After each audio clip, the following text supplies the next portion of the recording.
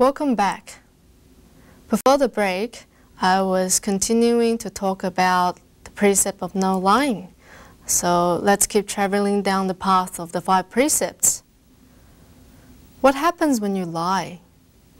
If you lie, no one will trust you, and no one will want to help you. And of course, you will be of no help to anyone. If you lie, not only do you hurt yourself, you only hurt other people. And also, when you lie, it's basically a waste of energy to keep an illusion that we know is not true. And also, a lie causes us to decrease our capacity or ability to function effectively in the world. An example of this is by lying, you no longer keep a good name. So you will lose the trust. People will lose trust in you. Therefore, when they need help, they will not come to you for help. The next effect of lying comes to our ability that will decrease in terms of understanding or absorbing the truth of Buddhism. In the sutras, they have also talked about the effect of lying. For one thing, one who lies will have bad breath. And secondly, one who lies will not be protected by the devas or the heavenly beings. And thirdly, no one will trust you even when you're telling the truth. And also, you will not have any good friends who will give you good effects or try to help you. You will also always feel anxious. And also, when you lie, there are seeds of bad reputation being planted in you. And what's worse, a sutra says that one who lies could result in the birth in hell. Or you could even be slandered if you were born as a human. So by knowing how terrible lying can be, maybe this is a time for us, with the help of observing the 5 precepts, to stop lying and start to be an honest person. This is also one of the Bodhisattva's goals before enlightenment. Which is that they will try to never lie to a Buddha or himself or anyone in the path down to Buddhahood. We know that once we start lying, it becomes a chain, because this is the first lie, then you have to make another one, so it becomes a second and a third and so on. So it becomes an endless chain. Once you have lied, you have to keep covering up for what you have lied about before. So therefore, there will be no good effects in the long run. And also, lies will become a heavy burden. So it will be like as if you're having very heavy shoulders, because you know that once you have told a lie, you have to live with it until the truth comes out. So this, to put it even in an even worse way, it looks like a blanket of darkness or death amongst the living. So this is how bad lying can be. So still, although it's bad, we know that lying is actually the easiest out of the 5 precepts to be violated, because most of the time it will be very hard for us to be completely honest about ourselves or the things we know. There are also benefits of no lying if we're able to observe the precept of no lying. For example, we will use language well. And secondly, we will be able to talk with much more confidence and faith in ourselves. And our language, of course, will also become much more beautiful. And we will express ourselves in a much better way once we stop lying. And furthermore, once we stop lying, by telling the truth, our words will reveal deep meaning and commitment that transcend worldly existence. Our teacher Sakyamuni Buddha is known as one of truthful words, one of real words, one whose words are thus, and one who never lies. Because of these qualities, the Buddha was able to teach the Dharma, which is also the truth to us. So that this is also a way he was able to achieve the purpose of leading us, the sentient beings, to enlightenment. And so that for us who practice Buddhism, or if we call ourselves Buddhist, we should try to follow the Buddha and never forget about the primary virtue of always telling the truth. And remember, compassion is most perfect when it is sincere. So let us try and be honest and truthful persons in this world. The The last of the 5 precepts is no intoxicants. This precept in Chinese literally means no drinking, as I have said before, 不饮酒. But as we translate it into English, it becomes a word that says no intoxicants, because we're trying to say that this precept is about not using any substances that will blur our consciousness or cause us to do things that are not right. Therefore, a definition of not taking intoxicants comes down to taking drugs or alcohol that clouds our senses or makes us do stupid things. And the second definition is the unreasonable use of drugs or alcohol. And the third definition of no intoxicant means not using drugs or not trafficking drugs or not telling other people to use drugs. Because when you sell drugs, just because you're not doing it, you're still causing other people to take substances that cause harm to their body. Therefore, in the same way, you have still violated this precept of no intoxicants. This precept of no intoxicants is different from the other 4 precepts because it in itself does not really have evil, and it doesn't really cause harm to other people besides you when you take an intoxicant.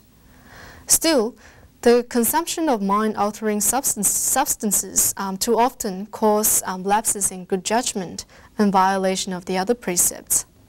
The following story is a very good example of what I'm trying to say here. Once there was a man who started drinking. He got very drunk and he saw the neighbor's chicken running around. Therefore, he decided to steal the chicken. And then he killed the chicken so that the chicken can go down with what he was drinking, or the alcohol. So after that, his neighbor came along and asked him, "Have you seen my chicken?" And he lied by saying he hasn't seen the chicken. And being so drunk and full, and as he saw his beautiful neighbor, he sexually harassed the neighbor. So therefore, in the process, just by drinking, he has also violated the precept of stealing, killing, lying, and sexual misconduct. This is how important the role of not taking intoxicants plays in the precepts, or the 5 precepts, because this is a chain of action. So it becomes a chain reaction, so that even though he first began by drinking for his own enjoyment, it still caused him to plant a lot of bad karmic seeds by violating the rest 5. And I'm sure that we can all think of even worse examples in this world. There are a few effects to taking intoxicants. For one thing, when you take intoxicant or when you drink, you have bad breath. And next, it causes you to have bad memory. Say, for example, drinking for a long time or becoming an alcoholic, you start to lose your memory because it damages your brain cell. And the third effect is that it causes bad judgment because your ability to make judgments has been blurred. So therefore, in that state, when you're drunk or when you're being affected by the drugs, you're less likely to make the right judgment of what is happening around you. And also, taking intoxicants will cause behaviors that will make you regret afterwards. And the last effect of taking intoxicants is that it will violate your right to good health. Before, I've talked about drug trafficking being more severe than using drugs yourself. It is because that not only are you causing harm to other people, you're spreading this harm. So this is the same to asking other people to do the things. Even though you yourself do not do it, you have still violated this precept. So by considering the consequences of the violations of the precepts against not taking intoxicants, it is good to consider the fact that Buddhism is a religion based on morality, self-control, and wisdom.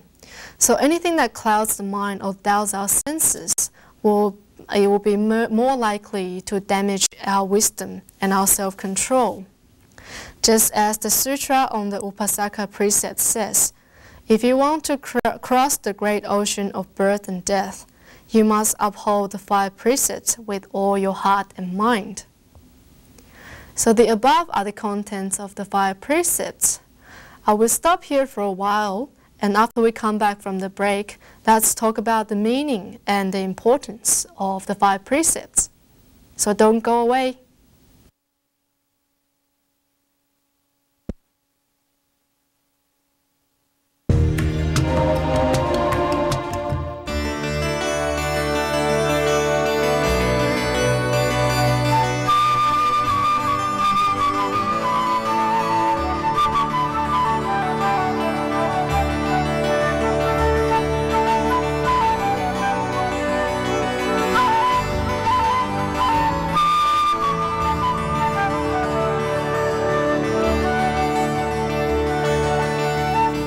Welcome back to this particular session on the 5 precepts. I have just finished talking about the contents of the 5 precepts. So from this, you can see that there are actually 5 precepts consisted within these 5 precepts. But although you see 5, there's actually just one fundamental spirit that lies behind all of these. And this means not trespassing, or not trespassing other people's rights. Because if we really want to promote true freedom, which is what the 5 precepts try to do, this can only be done by respecting other people's freedom. Just as the chapter 82 of the Maharatnakuta Sutra states that the 5 precepts are not to kill or bear anger against any living being, or to be satisfied with what you own and not to be greedy for other people's wealth, to abandon all unlawful sexual desires and not to covet other people's beauties, to refrain from lying and defamation, to stay away from strong wine and spirits, that we are not intoxicated and lose our senses. Therefore, what the sutra is trying to explain to us is the meaning of the 5 precepts through the teachings that not killing means not to violate other people's right to life, and not to steal, it means not to violate other people's right to their property or their belongings. And thirdly, not to commit sexual misconduct means not to violate other people's chastity and integrity, moral integrity to be more precise. And fourthly, not to lie or to defame is not to violate other people's reputation and good name. And lastly, not to indulge in intoxicants means not to impair your reasoning or sanity so as to avoid from causing harm onto other people. So from this, I would like to emphasize the point that taking precepts does not mean adopting a negative attitude. So precepts are not negative. Precepts is not about placing a restraint on yourself. Although on the surface it tells you not to do this, not to do that, and not to do the other things, but in fact it's protecting yourself from losing your true freedom. So this is an action.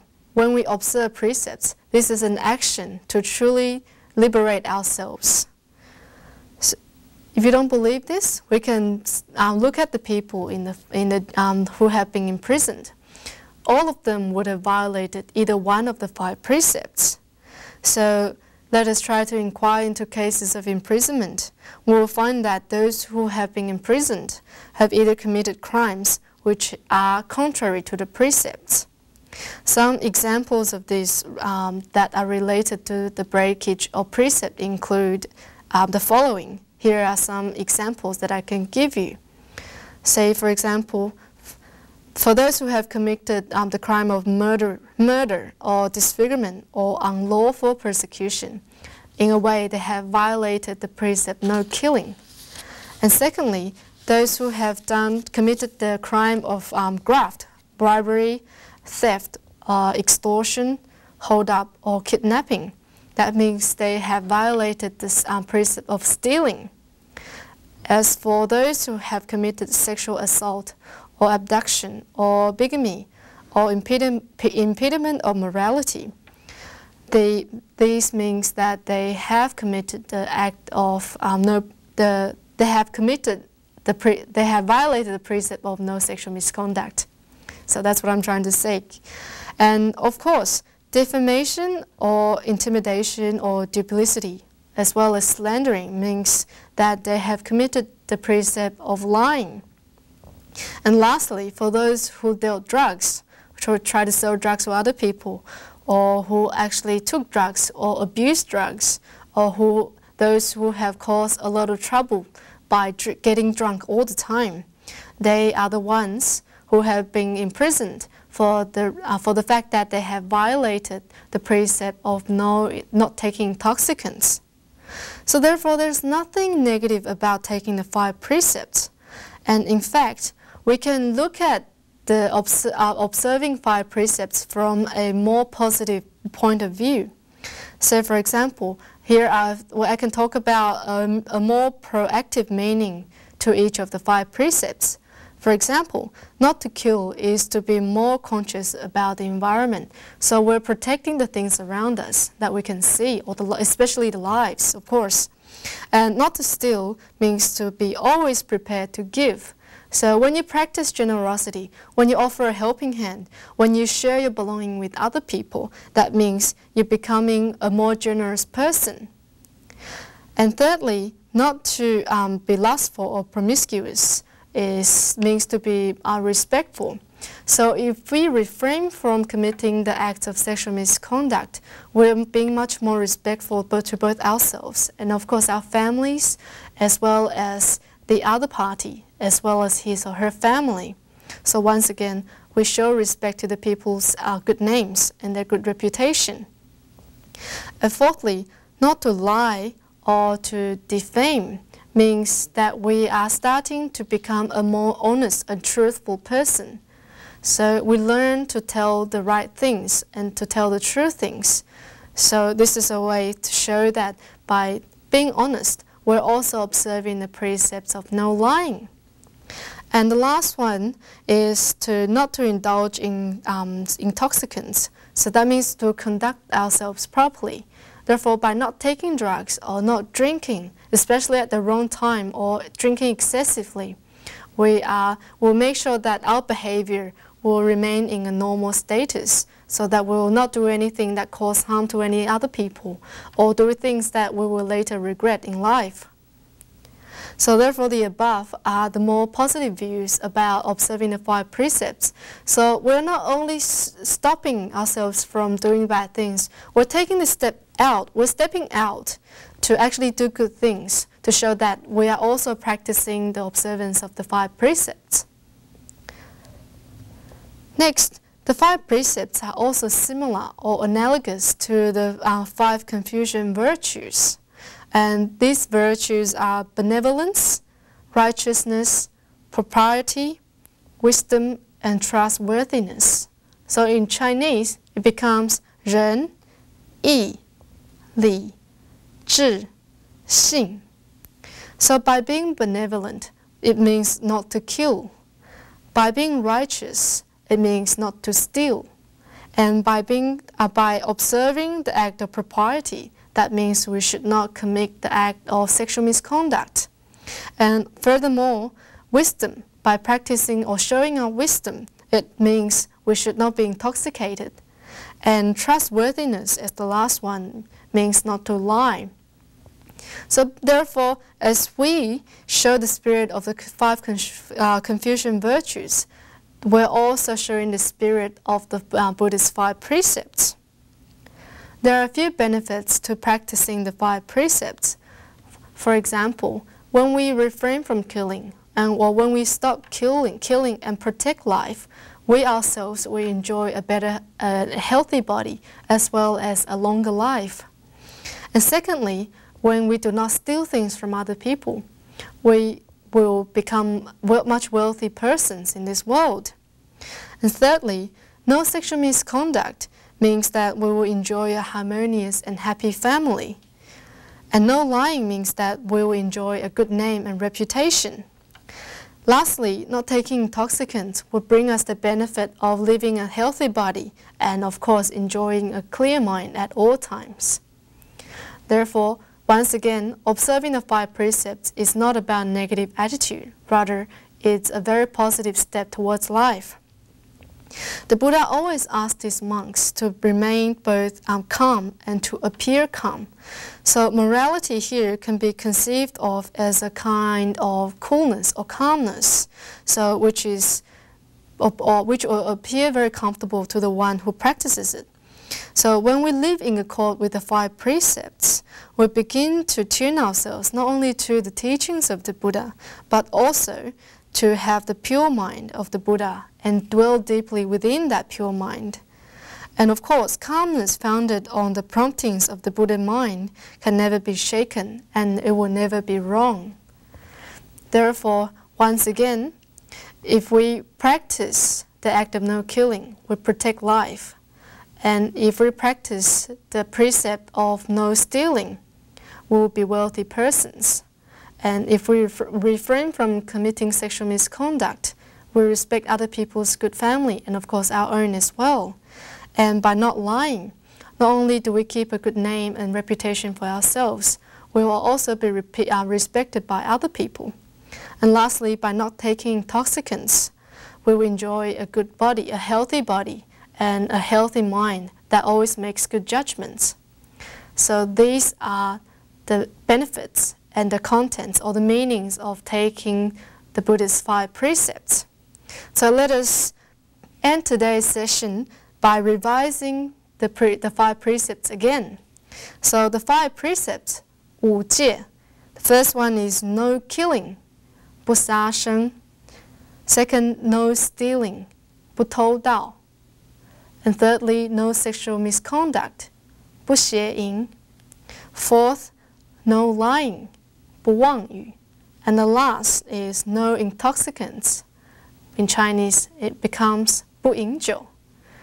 So we have used today's very short period to explain the basic content and the spirit of the 5 precepts. We will stop here and join us next time. Thank you for watching.